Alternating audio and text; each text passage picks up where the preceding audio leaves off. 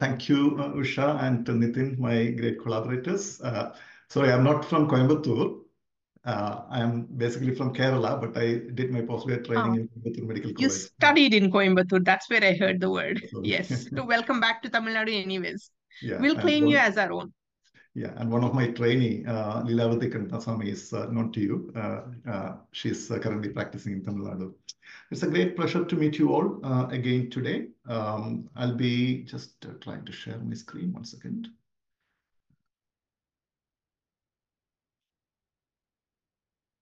So today I'll be talking about atypical diabetes. So it's just like trying to approach different forms of diabetes. I'm not trying to complicate the lecture by giving a lot of unusual, rare kind of diabetes. I'm trying. Okay, I think that's full screen. Is that okay? Right. Okay. So it's basically an approach to different forms of diabetes in your usual clinical practice. As clinicians, we all deal with different types of diabetes and problems related to their management. And it's slightly tricky to approach some of the cases. So this is the theme of my talk today. This is my competing interest statement. I have received a research grant for my diabetes nursing colleagues from Menarini Pharmaceuticals.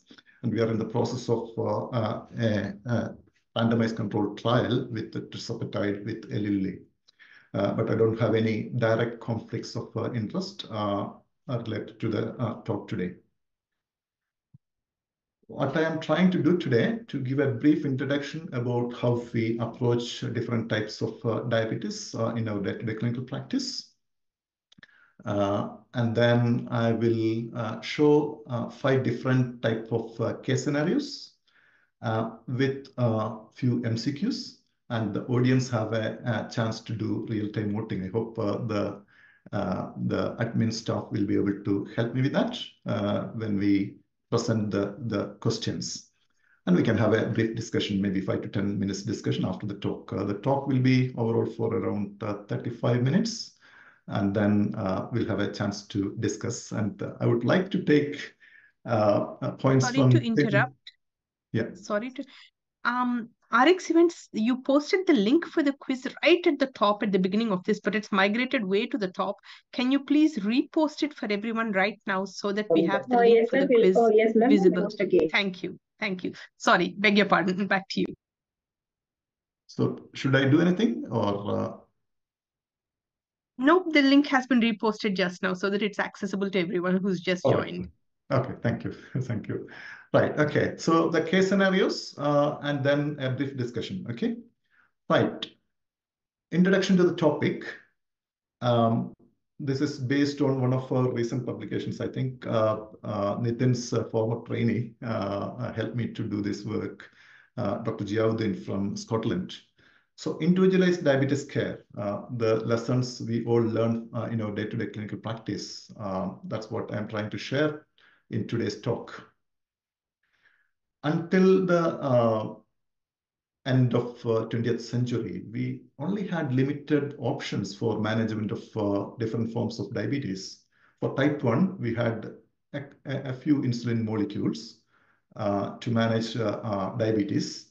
And for type 2, we had only a few oral hypoglycemic agents. But in the turn of the 21st century, or the past couple of decades, there had been a boom of new multiple molecules for care of diabetes. And that changed the scenario of diabetes care in our day-to-day clinical practice very widely. So now we have different technologies for glucose monitoring, like continuous glucose monitoring, different insulin molecules, newer molecules, insulin pump systems with artificial pancreas. And I hope in near future, we'll be able to even cure type 1 diabetes. In fact, I'm currently doing a journal issue for Frontiers with my American colleagues to look at the curative aspects of type 1 diabetes. So technology has improved so much in the 21st century. And if you look at type 2 diabetes, we have a lot of new molecules, such as GLP-1 receptor agonists, DPP-4 inhibitors, SGLT2 inhibitors, and newer molecule triagonists and biagonists. So all those things help us to manage diabetes much better than in the past. So we now talk about reversing type 1 diabetes and type 2 diabetes. So in near future, we may have a potential cure. But unfortunately, diabetes is the only condition largely managed by patients. And the clinician's role is to support the patient's self-management. So that's why we have to individualize diabetes care for each patient with type 1 or type 2 diabetes, because this is the only condition they manage, and the physician support is mainly to empower them. So there's a highly individualized approach to diabetes management. That's what the theme of the discussion today, with the case scenarios. Going to the first case scenario, this is a story of a 67-year-old woman with a 6-year history of type 2 diabetes, managed with glipizide 10 milligrams daily, twice daily, because she was intolerant to metformin. Her average fasting glucose readings were somewhere around 160 milligrams per deciliter, and she recently gained weight around 7 kilograms. So her ultrasound scan shows steatosis. She also has hypertension and dyslipidemia, reasonably controlled in the past. There was no known complications of diabetes mellitus, but looking at her clinical profile, she has high BMI, inadequately controlled hypertension, and she has fasting hyperglycemia with an HbA1c of 70 millimoles per mole in our unit, but in the Indian units, it's 8.6%. She still has deranged lipid profile and deranged liver functions, showing some probable steatohepatitis going on. And her kidney function is not adequate. Her eGFR was only 38 milliliters per minute, with high albumin creatinine ratio and stage 2 liver steatosis. Based on this case scenario, she was asking if she can be on an SGLT2 inhibitor. As she heard, it will help weight loss and probably protect the heart. So my first question for the audience will be, in this context, what is the main limitation of an SGLT2 inhibitor, empagliflozin? You can vote now.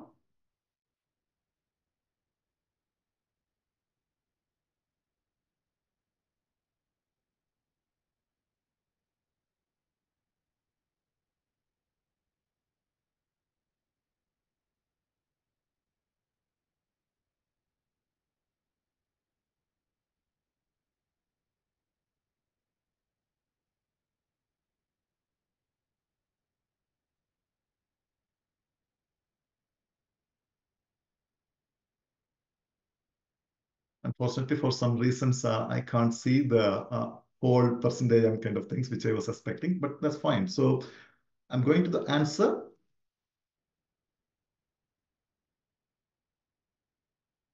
Right? D is the correct answer. Of course, there will be some weight loss, which may be persistent. In fact, these medications help patients with the steatosis, and it will improve proteinuria. And of course, there may be a transient reduction in GFR, but it will pick up later.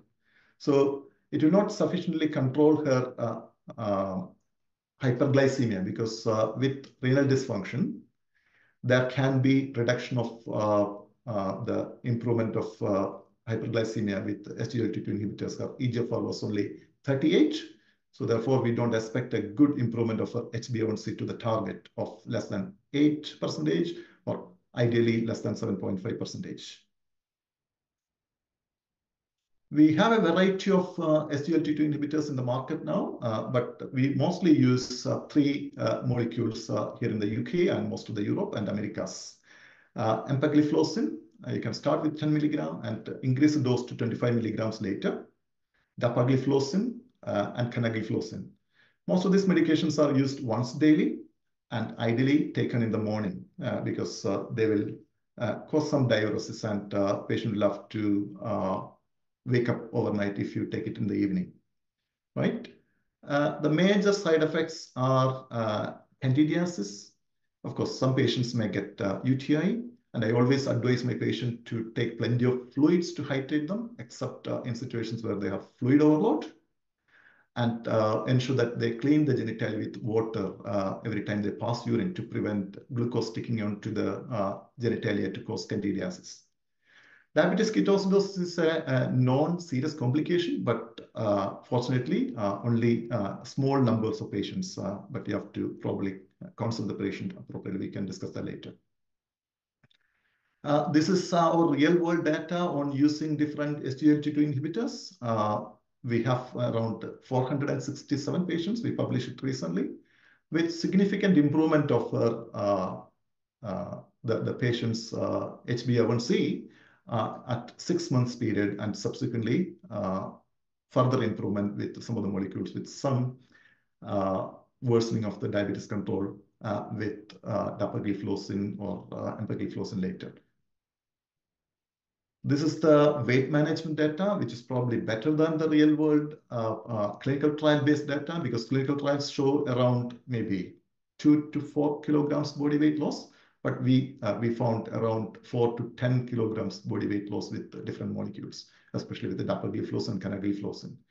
There was a tendency towards weight gain with the empagliflozin, but you can see only a small number was in the empagliflozin group. We found improvement of albuminuria, most significantly with the canagliflozin, but this is only based on around 100 patients who had meaningful results. So seems SGLT2 inhibitors are very important for our day-to-day management of diabetes. Of course, it's more costly. You have to appropriately choose the patient. It causes weight loss because it causes increased glucagon to insulin ratio, resulting in lipolysis, helping weight loss. It causes glycosuria and natriuresis and free water excretion, improving the cardiac ejection fraction and possibly renal function. And all these factors will help weight loss. So this is a group of medication we have to consider in the appropriate clinical context. That's the take home with this particular case scenario. You have to always consider lifestyle modifications with any patients with the diabetes when you manage them, as it will reduce the risk of incident diabetes, as we see from the diabetes prevention program. But any patients with type 2 or type 1 diabetes should have appropriate lifestyle changes to improve their diabetes management. All right, I'll go on to the next case. This is the story of a 42-year-old man who presented to the diabetes clinic after recent hospitalization with hyperglycemia and diabetes ketoacidosis 3 months ago. His glucose control was quite poor. The first episode of decay, and that was the time when he had the initial diagnosis of diabetes, and he had hyperglycemia with high HbA1c. He was treated initially with insulin infusion for ketoacidosis, and he was subsequently discharged 3 days later on Lantus insulin, the Glargine 20 units at night, and metformin 1 gram twice daily. But when he came back to the clinic 3 months later, he has been developing hypoglycemia in the morning. So did not have significant past medical history. He has a family history of type 2 diabetes in his father at the age of 65 years. And examination was showing slightly raised BMI of 26 kilograms per meter squared. But for our Indian standards, it can be obesity. So my question to the audience will be, which of the following measurements you will do for this particular patient to have a clear diagnosis and to plan about the long-term insulin management?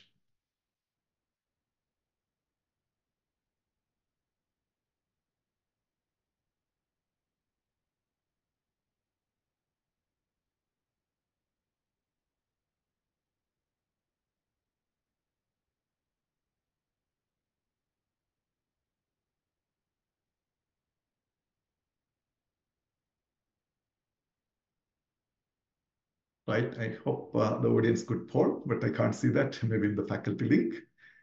So the correct answer is, 1 second, just try to move forward. Answer B. Basically, the patient in this particular scenario has a ketosis-prone diabetes. The first episode itself was with ketoacidosis in the diagnosis of type 2 diabetes. The patient has high C-peptide, indicating that patient has preserved beta cell function, and the anti-GAD antibodies and IA2 antibodies were negative. So implying that this is not type 1 diabetes. Although he presented with the DKA, he may be controlled well with oral hypoglycemic agents in the long run, and we can gradually wean off his insulin to maintain him on oral hypoglycemic agents. We have to bear in mind that about 1/3 of new onset of DKA in type 2 diabetes may be related to ketosis-prone diabetes. So you have to consider testing C-peptide in such situations to ensure that they don't have type 1 diabetes, where the C-peptide level will be quite low, less than 200 nanomoles per liter. Whereas those with the preserved beta cell function, you can expect a high C-peptide level more than 300 nanomoles per liter. All right, that's the second case. I think we can have discussion after the talk. So I'm going to the third case.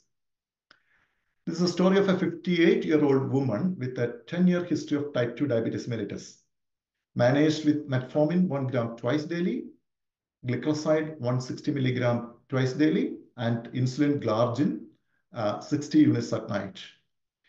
She was referred to the diabetes clinic because her glycemic control was getting inadequate.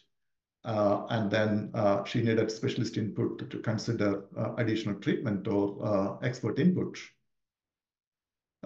Physical examination revealed high BMI, 41 kilograms per meter squared, and hypertension.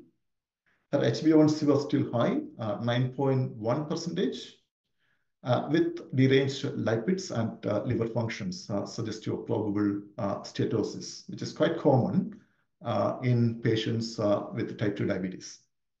Renal functions, thyroid, urine tests were all normal. So going on to the question, adding which class of anti-diabetic agent would be the best suitable choice for this patient's comorbidities?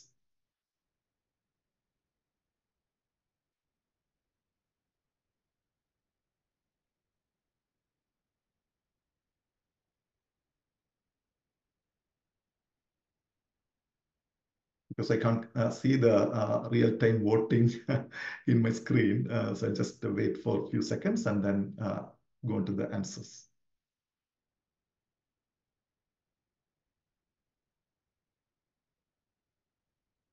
Right? The answer is B. It's ideal to add a GLP-1 agonist. I know it's quite costly in the Indian context, but possibly if patient is not affordable to use a GLP-1 agonist, you can try a DPP-4 inhibitor at least. Right? Why GLP-1 receptor agonist? Because patient has significant obesity, and unless you target a medical therapy which helps her diabetes with obesity, the so-called terminology diabesity, we won't succeed in managing her. The best molecule we use here currently is semaglutide. Of course, the new molecules, tirzepatide also is approved now for use in the NHS, and I've started using the medication. You can start with a small dose, gradually stepping up the dose depending on the tolerance of the patient. And there comes the next question. What are the possible side effects from these molecules?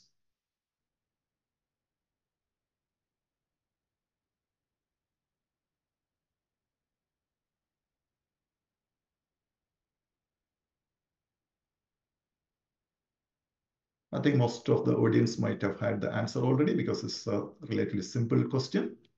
So it's nausea and vomiting. Of course, there were signals regarding medullary carcinoma of thyroid in animal models, but nothing from the human studies.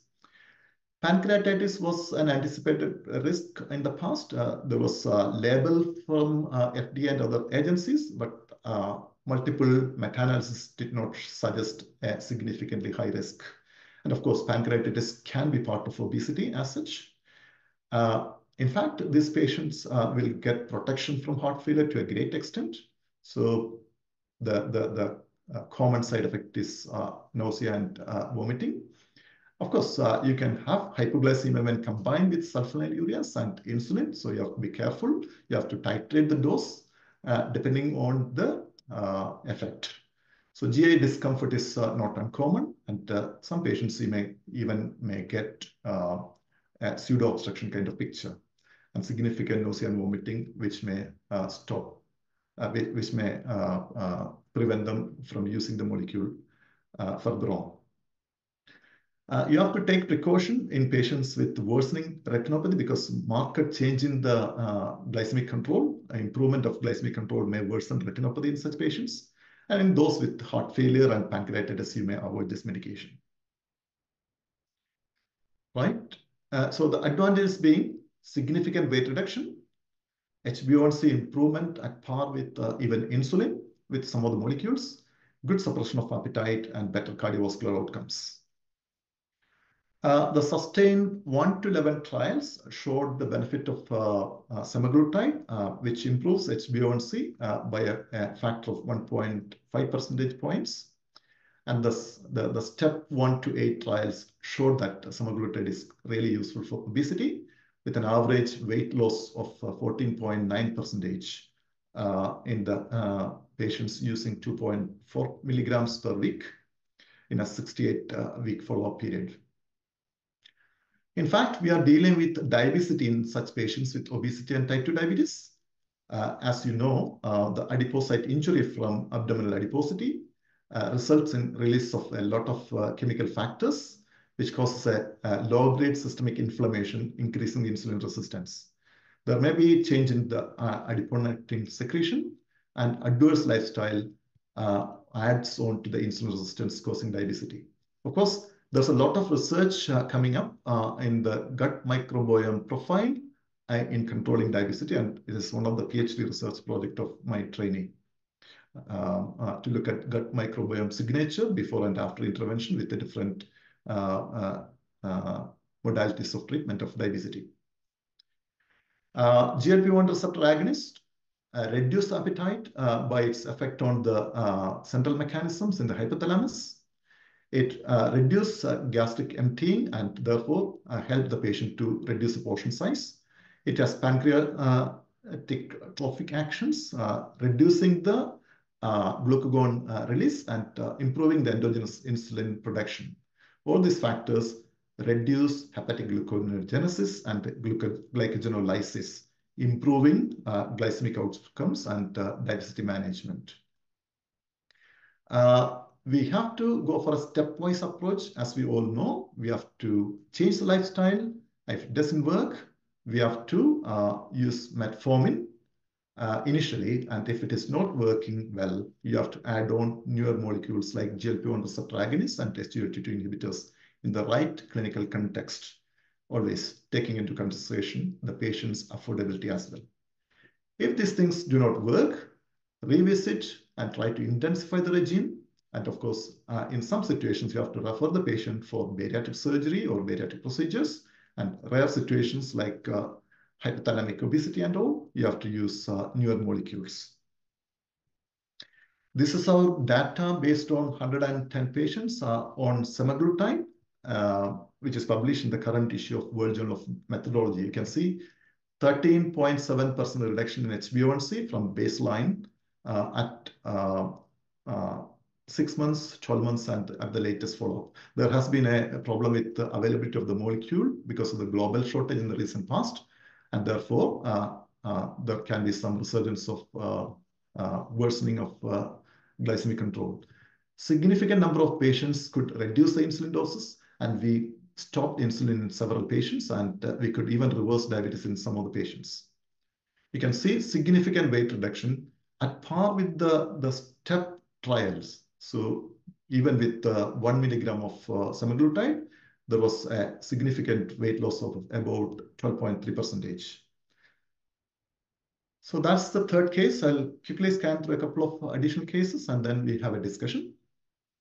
This is a story of a 67-year-old woman who had been with high glucose readings in the past 3 days after starting treatment for asthma by her GP.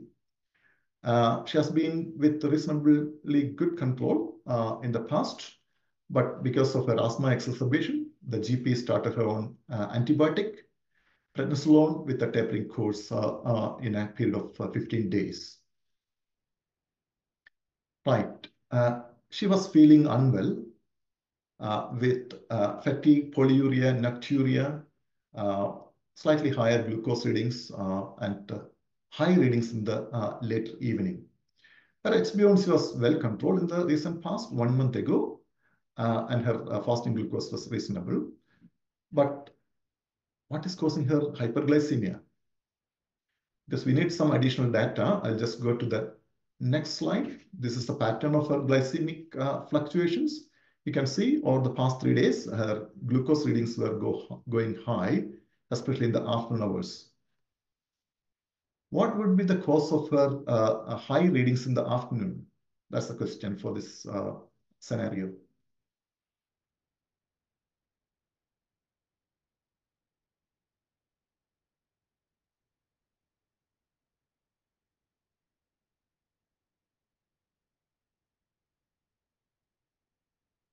Because of the time constraints, I'll go to the answer.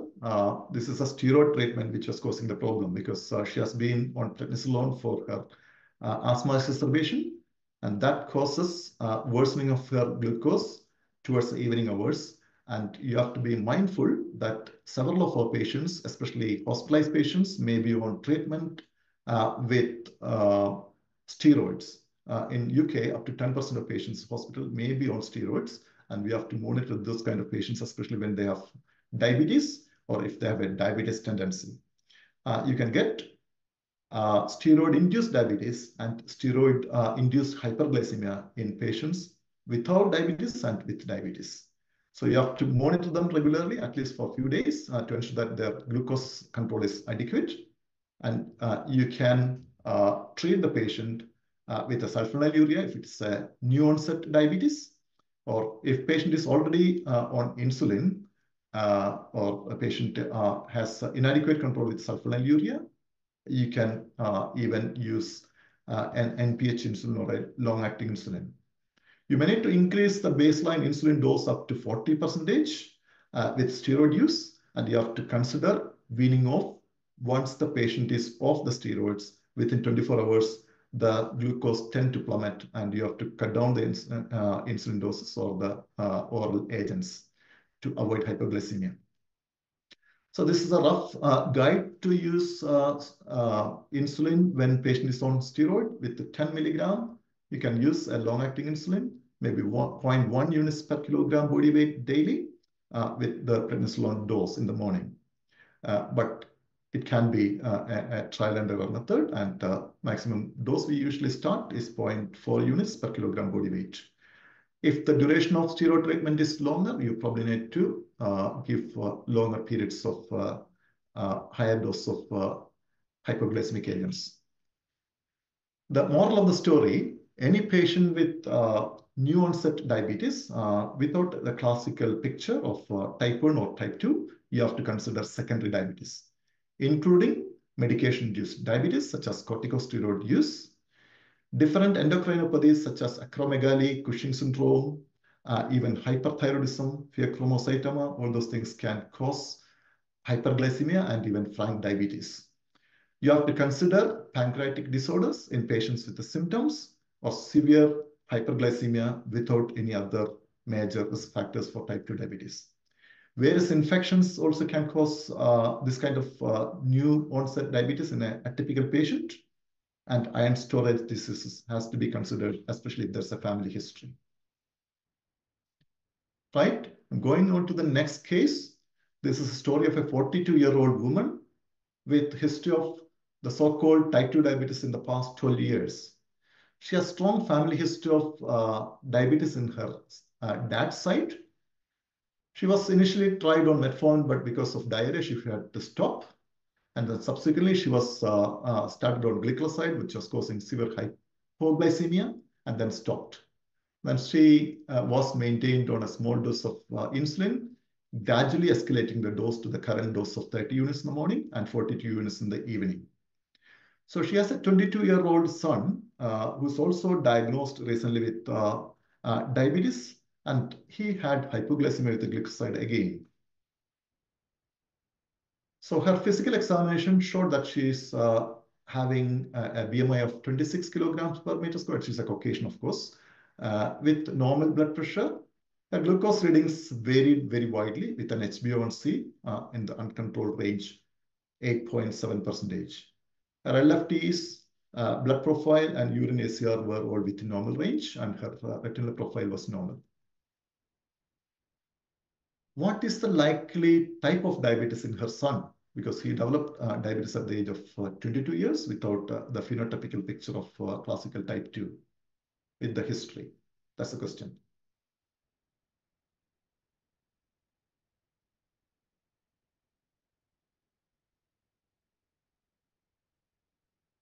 As I can't see the voting pattern, I'll just go to the answer. This is probably a case of monogenic diabetes, right?